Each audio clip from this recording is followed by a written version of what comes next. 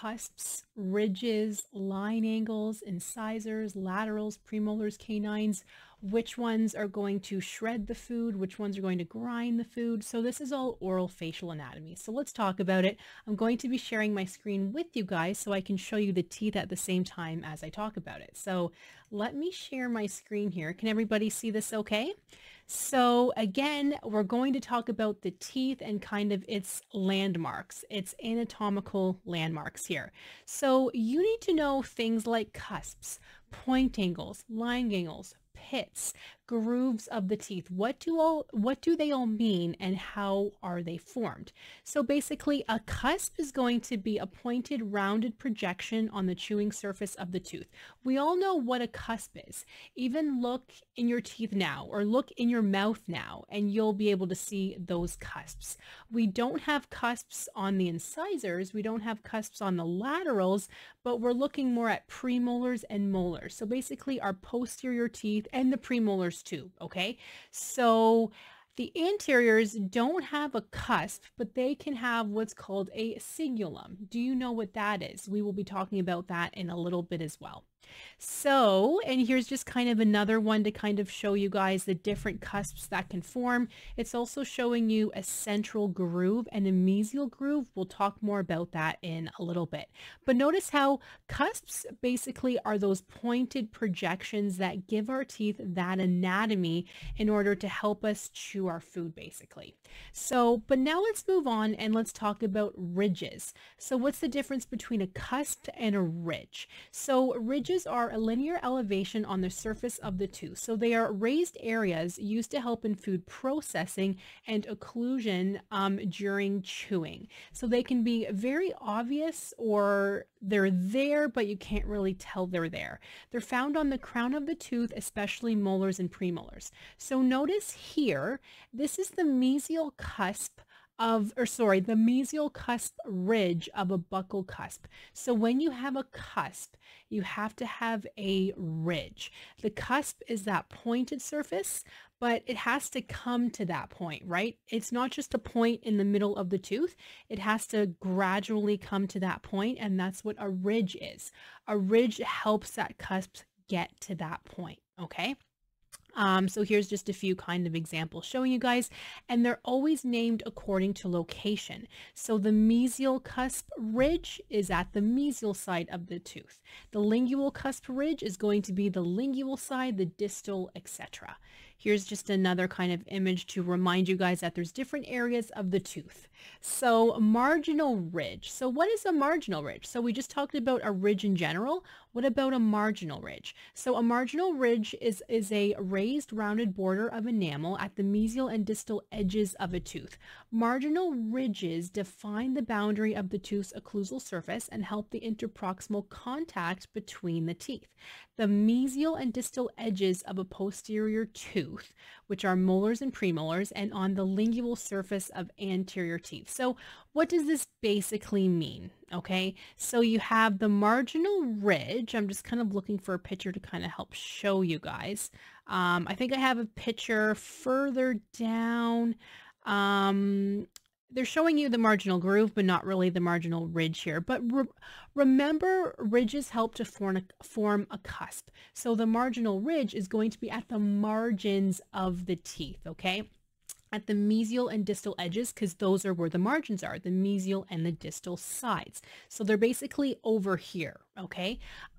They define the boundary of the tooth's occlusal surface, so the chewing surface, and it helps with the interproximal contact between the teeth. So think of the marginal ridge of just basically being over here, okay? So it's on the mesial and the distal sides. It's not actually showing you on this diagram here, but it's the mesial and the distal sides. So this is why when we're doing a filling for a patient, it's so important to have the proper tooth anatomy. And we have to think about the marginal ridges, line angles, point angles, grooves and pits, because all of this is going to help with chewing our foods. So also food doesn't get stuck in between the teeth.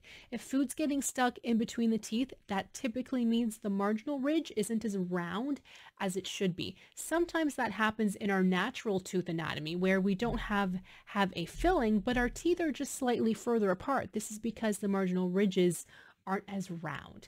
But what about we have a triangular ridge, we have an oblique ridge, and a transverse ridge. So let's talk about the different ridges. And you probably guessed it, it's dependent on the location of where they are. So the triangular ridge is a ridge descending from the cusp tip towards the center of the tooth. It forms a triangular outline, as the name suggests, and contributes to the occlusal surface, helping grind food.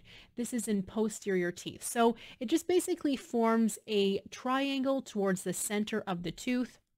Like this would be forming a triangle here, okay? It's just the way the cusp is formed.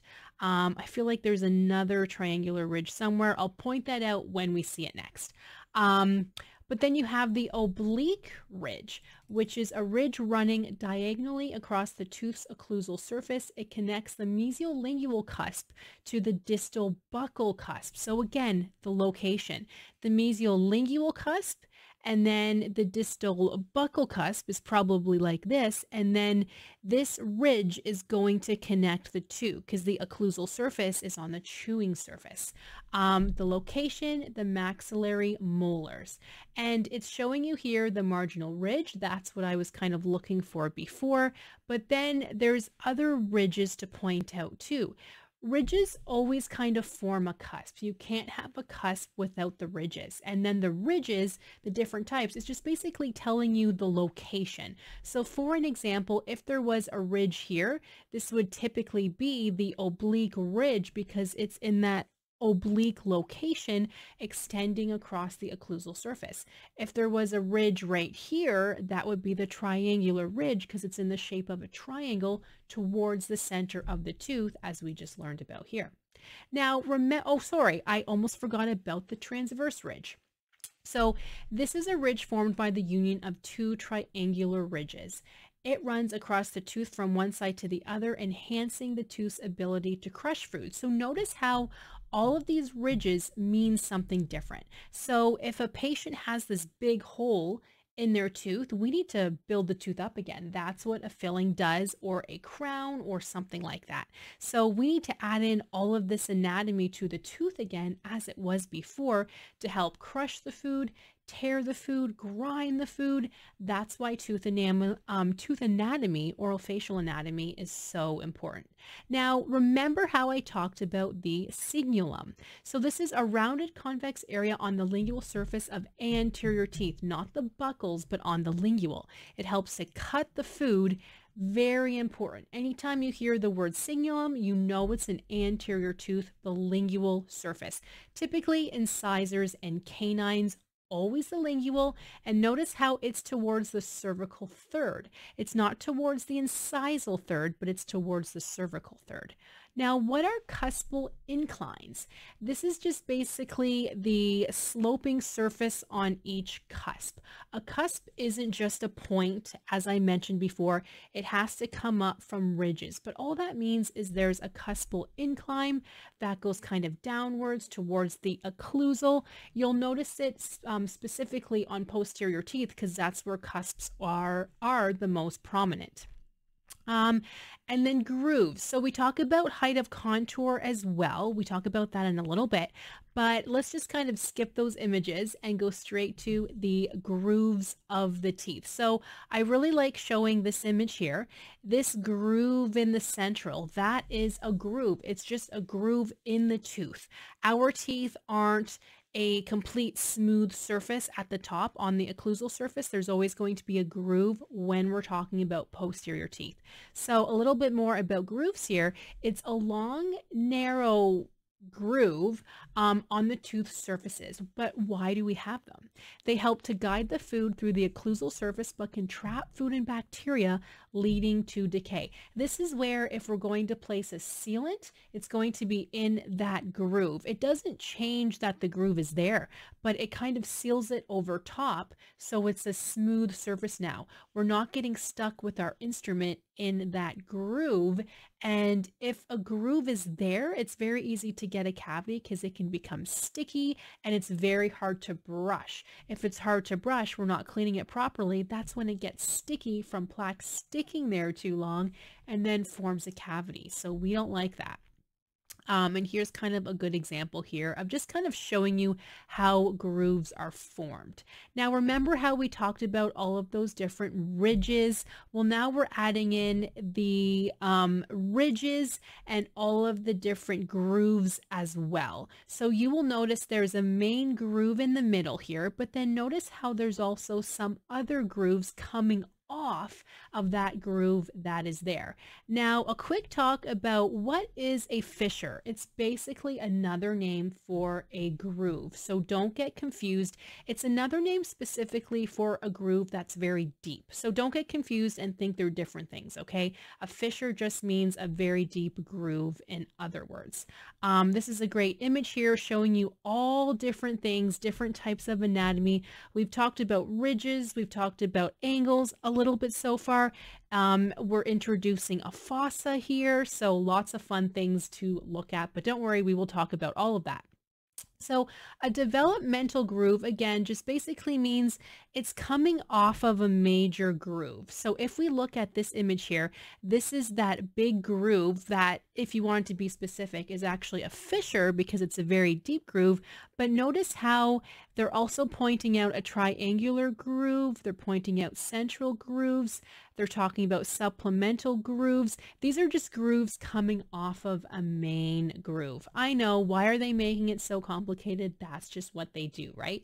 But then we're also introducing again a fossa. So what's the difference between a groove and a fossa? What's the difference between a ridge, a fossa, and a groove? Make sure to know all of that. Now, a depression, you probably know what this is. It's just basically a concave area of the tooth. So it could be anything. It's kind of a wide category for just something that's a concave area and not pointy, because the opposite of concave is basically pointy. So a depression such as pits or grooves, this is what they are. So we wouldn't call a groove anything other than a depression because it goes in, because it is a depression. So it's just kind of a more expanding category to refer to that as.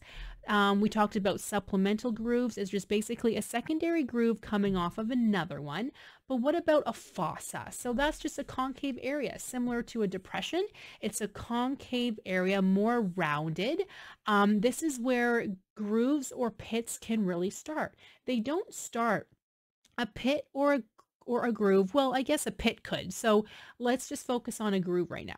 A groove can't really start on a pointy area. It's going to start in a concave surface.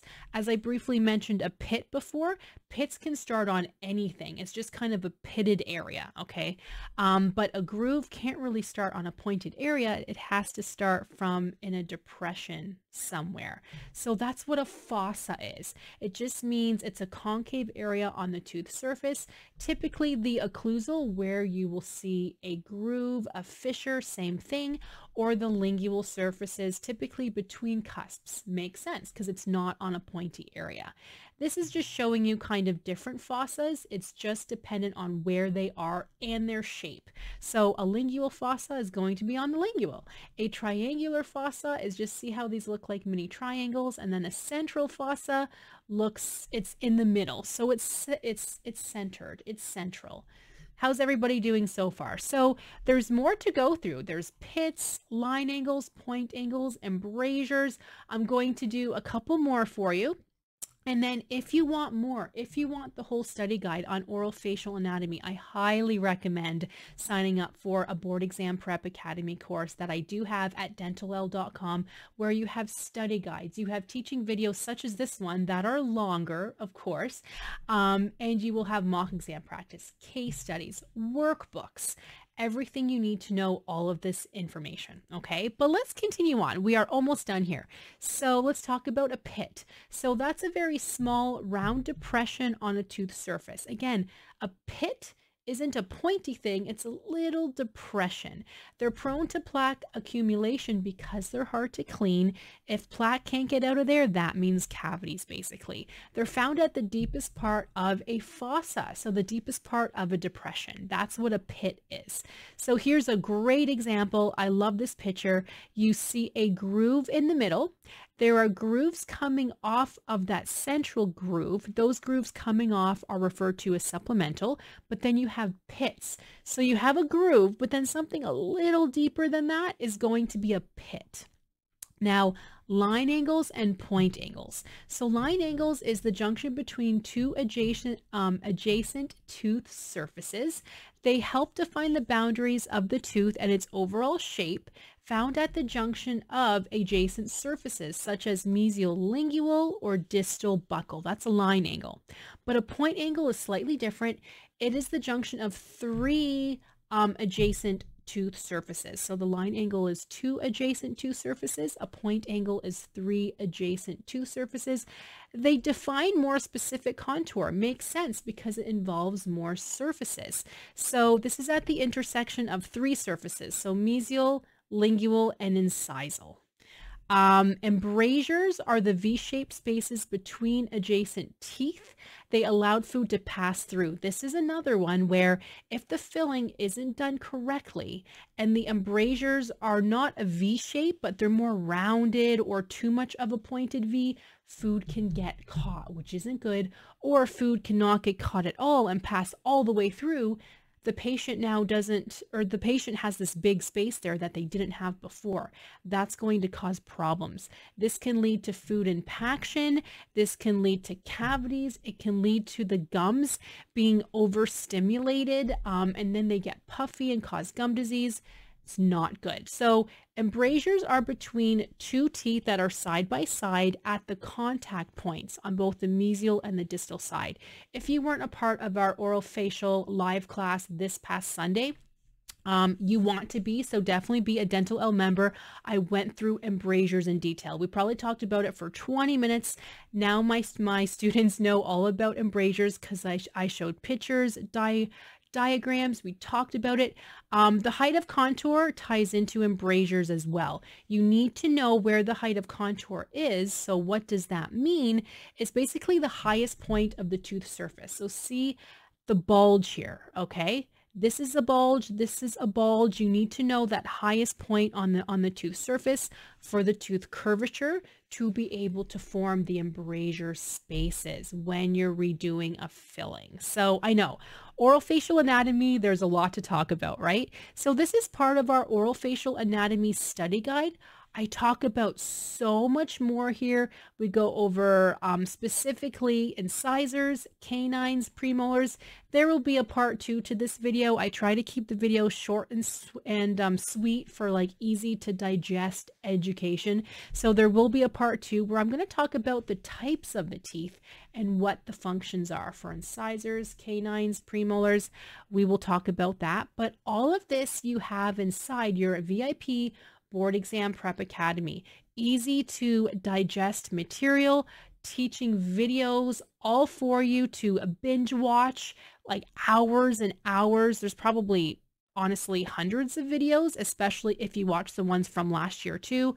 I teach you guys everything you have to know. So definitely check that out. Do me a favor, click like if you like this video.